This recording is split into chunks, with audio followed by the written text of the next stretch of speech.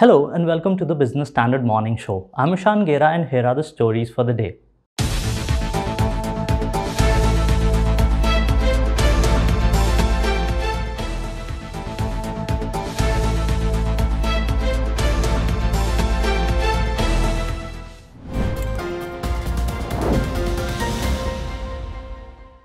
Somewhere in September last year, about 80% of our country's coal-fired plants had a scary movement. They were left with less than a week worth of coal stock against the recommended reserve of 15 to 30 days. It led to the Prime Minister's intervention and an impending crisis was averted. But according to a Business Standard report, we are again staring at a somewhat similar situation. Our next report tells us more about it.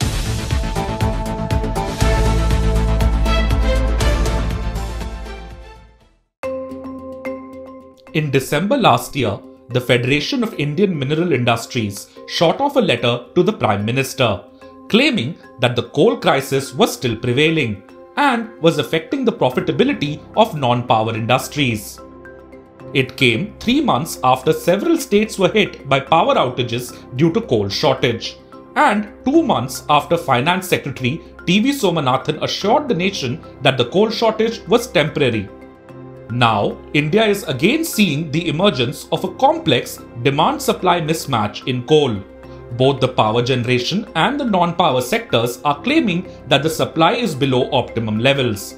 They have also alleged that the national miner, Coal India Limited, has been supplying bad quality coal.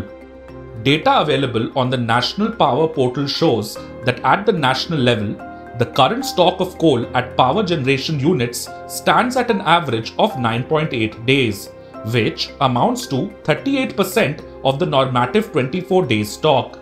The critical stock threshold is 7 days or less. Power units that are situated away from the mines but close to high consumption states in the north, west and south of the country are facing a far more precarious situation. Industrial states like Maharashtra, Gujarat, Andhra Pradesh and Karnataka are the worst hit, since their state-owned units have an average of just 4 days worth of coal stock. For their part, independent power producers have also been crying foul over the low supply of coal. Sources told Business Standard that in the weekly meetings hosted by the Ministry of Coal, the private units have been complaining since November that they are not getting adequate coal supply.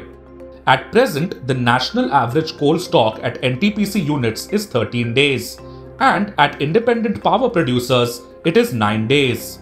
It is not just the power generation sector that has been hit. Over the August-October period last year, most power plants in the country had reported critical stock levels and a severe shortage of coal. As a result, the centre issued an order saying that coal supply to power units should be prioritized. Subsequently, the non-regulated sectors faced a situation where there was limited or even no supply of coal to them.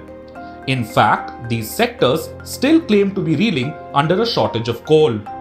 For example, in its recent letter to the Ministry of Coal, the Aluminium Association of India has said that since August 2021, the non-regulated sectors are being supplied with just 40 to 50% of their coal requirement. There were several reasons that led to coal shortage last year between August to October. It was a record hot summer followed by extended monsoon. Power demand also rocketed as the economy opened up after the COVID second wave. Power generators on one end were witnessing high power demand and on the other depleting coal stock. Rains restricted more coal mining and quick transport of coal. This led to power generating units having 0 to 1 day of coal at their end. The centre moved in quickly with several initiatives such as allowing import of coal, changing the methodology of stocking up of coal at power generation units and prioritizing coal supply from Coal India to power units over non-power units such as the manufacturing sectors.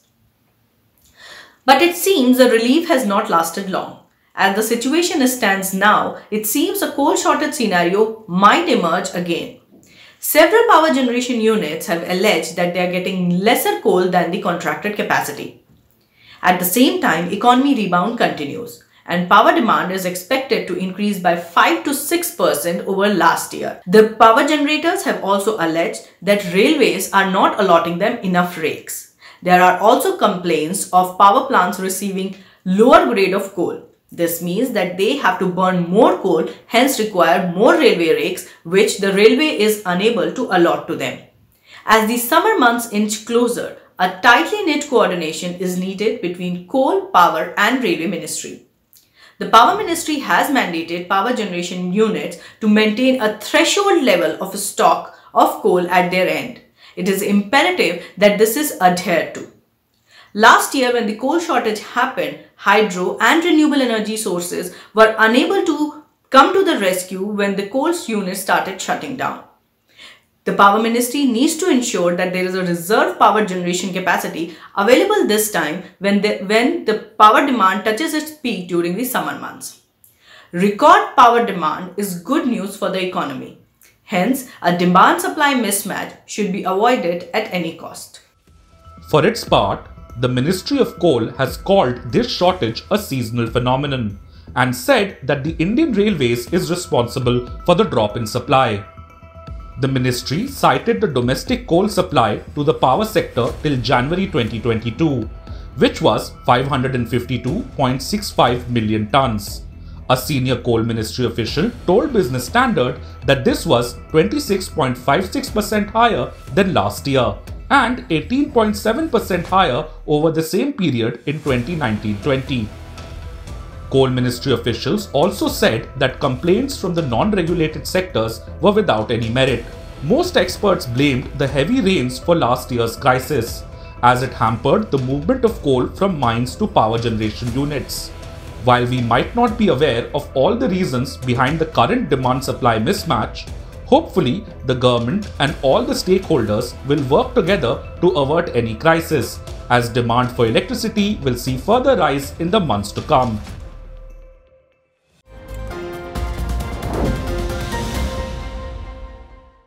Coal not just gives us electricity, it produces billionaires too. According to some reports, coal mining tycoon Gautam Adani became Asia's richest man for a short while, surpassing Mukesh Ambani, the chairman of Reliance Industries.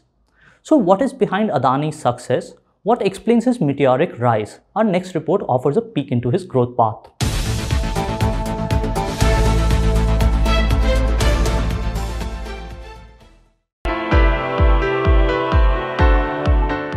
If India's growth story in the decades after independence was shaped by the Tatas and Birlas, Adani and Ambani have become synonymous with wealth creation in the 21st century.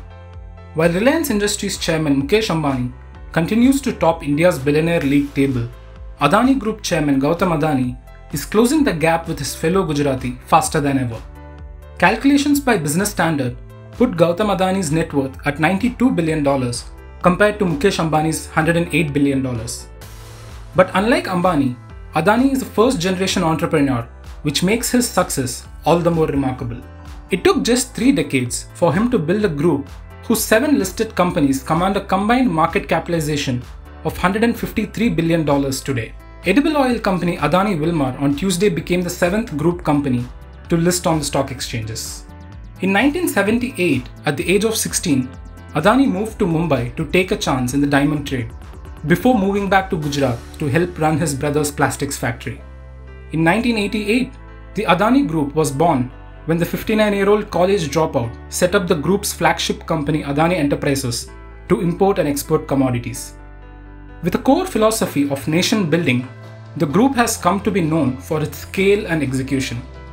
It has diversified into 24 businesses, many of which are among the largest in India. Here is a snapshot of its 7 listed companies. Adani Ports and Special Economic Zone is India's biggest private port operator, with its 13 ports and terminals dotting both eastern and western coastlines. Adani Enterprises is India's biggest coal trader, the biggest coal mining contractor, as well as the biggest private airport operator, with 8 airports in its kitty. Adani Green Energy is one of the world's largest solar power developers. Adani Transmission is the largest private sector transmission and distribution company in India, and Adani Wilmar is the country's biggest edible oils brand. Adani Total Gas operates the largest city gas distribution business in India, and finally, Adani Power is the largest private thermal power producer in India. The infrastructure empire is also present in solar manufacturing, logistics, industrial land, defense and aerospace, fruits, data centers, road and rail, real estate, and lending. Seen as politically well connected, Gautam Adani has emerged as the leader in infrastructure, a sector where many a businessman burnt their hands. Anas Rahman Junaid of Hurun India tells us what is behind the meteoric rise of Adani. From about 2014, 2015, when the demerger, 2015, when the demerger started happening, at that point in time is when the wealth started to grow drastically, right? Then after that, in 2016, there was a further demerger of the green and the transmission and the gas business. So again, if you look at the biggest value creation that has happened for the Adani Group, which was primarily looked at as an infrastructure business, right? It has become primarily an energy, gas, powered grid transmission kind of business. Adani Transmission, since the demerger, the valuation has gone up by almost 71 times, right? And Adani Green has gone up by almost 64 times. And of course, Mr. Adani has done a good job in terms of focusing on the right kind of sectors, the green energy and gas, and where he thought and got into the right kind of partnership with international brands like Total, and how to pitch, make the company, which is primarily from India, be ready to be accepting global contracts and so on. One common thing that you find across these entrepreneurs, and if you specifically speak about Adani as well, is that the team that they have, the amount of time and capital they spend on building a second layer team, which is in charge of individual execution of each of these projects. But that is something that I've really seen stand apart in these entrepreneurs. They are happy to let the control go to a team of experts who can look at and analyze good opportunities and make recommendations for investments and so on. So I really see that there is a intelligent way of capital being deployed at right kind of opportunities. The group's expansion has been fueled by debt since it bets on capital-intensive sectors. The total outstanding debt of the listed group companies is estimated at $20 billion. There are also concerns about whether the valuations of some of the group companies are in the bubble territory. The collective trailing 12-month revenue of the group's listed stocks, excluding Adani Wilmar, is $14.5 billion, whereas with their combined profit is just $1.14 billion. However, the collective market value of the 6 stocks is $148 billion, giving rise to questions on whether the stock prices are detached from fundamentals. Valuations notwithstanding, Adani's recent push into green energy has been the biggest contributor to his wealth gain. Shares of Adani Green Energy have surged over 5,500% in the past 3 years, and at $40 billion, it has become the group's most valued company. Whether the valuations will sustain or not depends on whether Adani's track record of entering into potential sectors at the right time continues into the future while pursuing his lofty digital and renewable energy ambitions.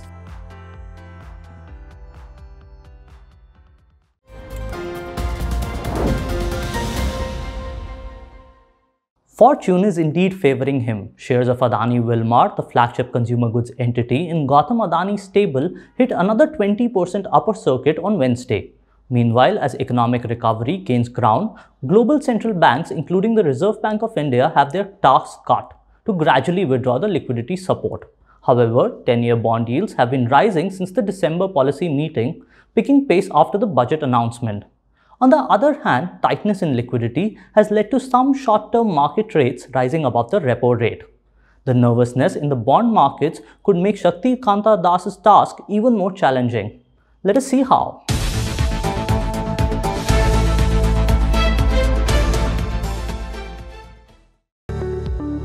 Money markets have been nervous since the announcement of the budget on February 1st. High borrowing numbers in the budget, as well as absence of any steps to facilitate global bond index inclusion, roiled the domestic markets, pushing the yield on the benchmark debt to two-year high of 6.8%. This comes at a time when global central banks, the US Federal Reserve and the European Central Bank are looking to hike the rates soon.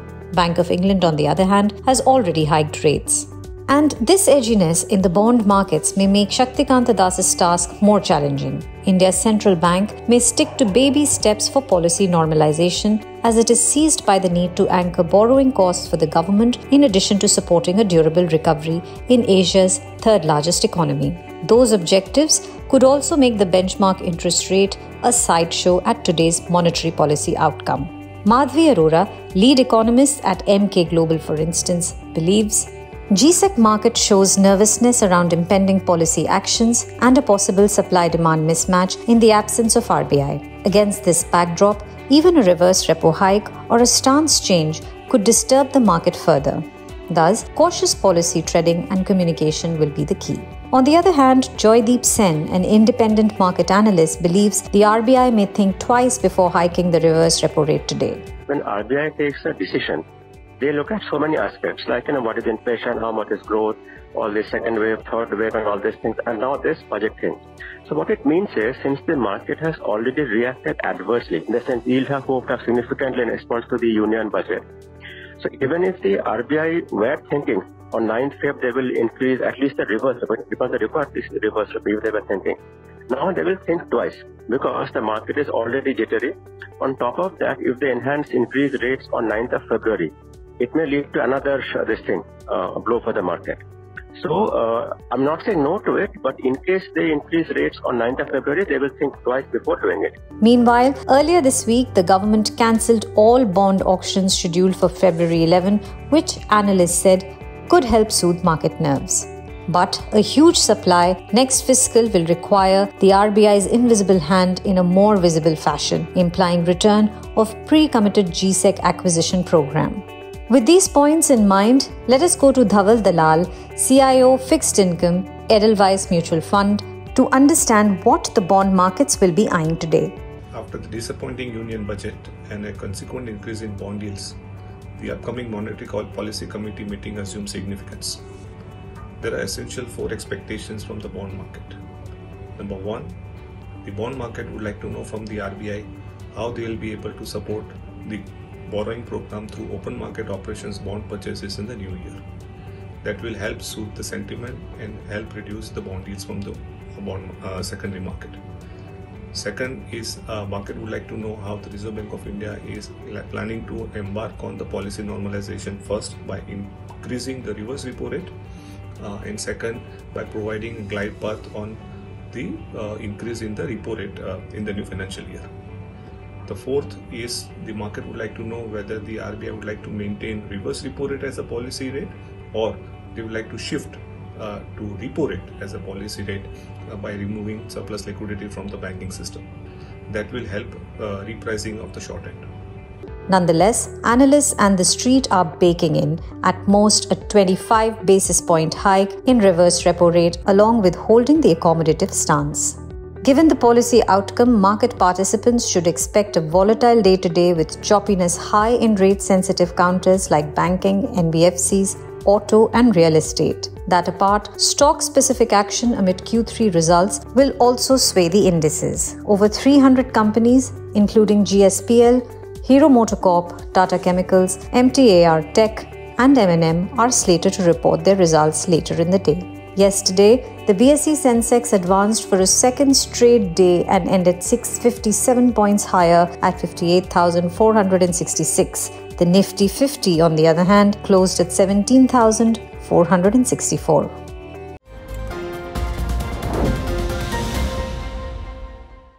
After the markets, let us see how technology is making our lives better. Very soon, you may be able to make digital payments up to a certain amount without an active internet connection. Let us find out how.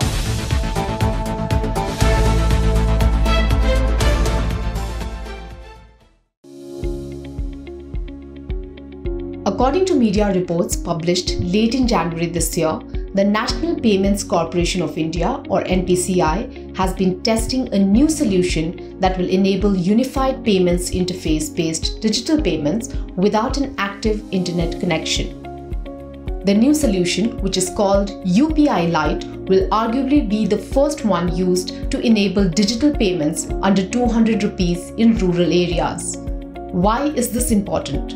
Because many Indians don't have smartphones, and the mobile internet connection in rural areas can be glitchy. But with UPI Lite, feature phone users will be able to make digital payments from their bank accounts. Consider the numbers. According to One Financial Daily, India still has about 350 to 400 million feature phone users. According to experts, an offline mode for digital payments, especially for small value transactions, will provide consumers with an alternate, secure, and low-cost mode of payments with near cash type characteristics. This could become a preferred mode for small retail payments. It will also give a boost to payments in areas where internet penetration is slow. To make UPI Lite a reality, two key solutions are reportedly being tested. The first is a SIM overlay, and the other is a software provisioned solution that will leverage over-the-air updates. All of this comes against the backdrop of the Reserve Bank of India enabling offline digital payments. In early January this year, the RBI issued a framework that allowed offline payments up to 200 rupees per transaction, subject to an overall limit of 2000 rupees. The aim of this step is to push digital transactions in semi-urban and rural areas.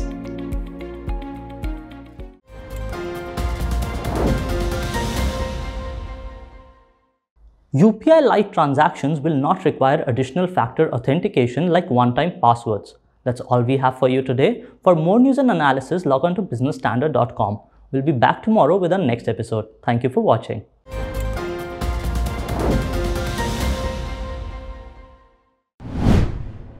If you like this video, share it and subscribe to Business Standard. For more news, views and insights, log on to www.business-standard.com. Do also follow us on YouTube, Twitter, Facebook, Instagram, Telegram and LinkedIn.